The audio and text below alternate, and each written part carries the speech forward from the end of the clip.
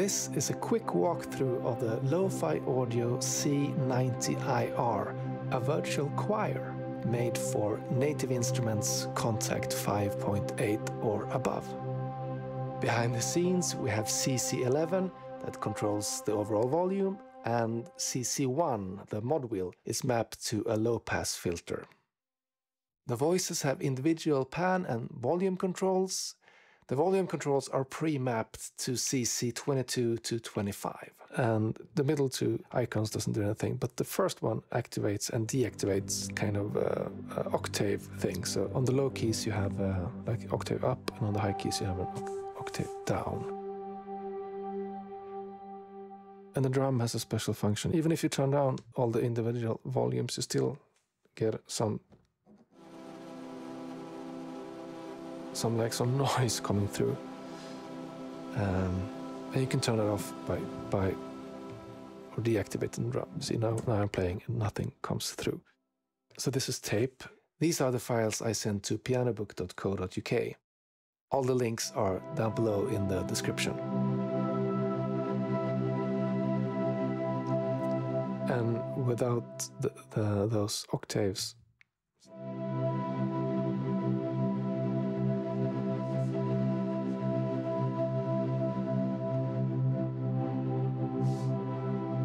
so you can hear it. It gets a bit fuller when you have everything when this is on. This is the shelf, the large metal shelf. Sounds like this.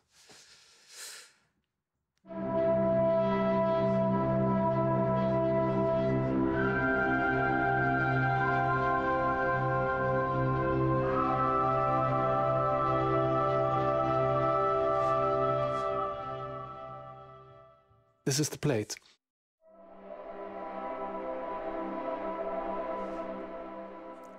This is the drum, my favorite. So the same chord again.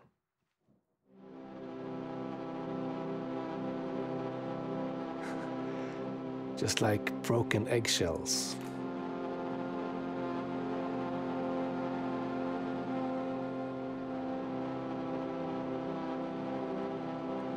That's nice. All right. So everything back to normal, or like kind of in a mix. So here we go again.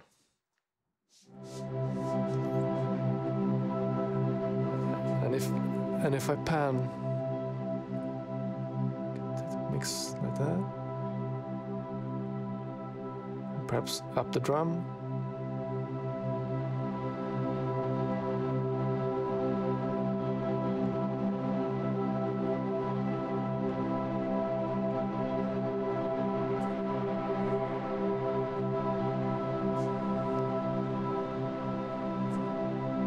And now the filter.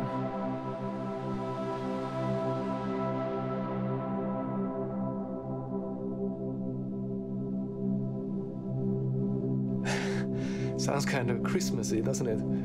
Like a drunken choir, too much glühwein or eggnog or whatnot. Glögg, as we call it.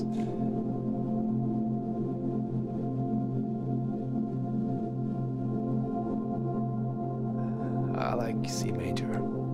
Makes everything shiny.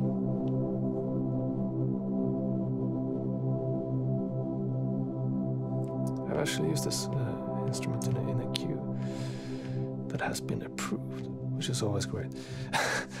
And it sounded, let me get all the settings right. It sounded something like this.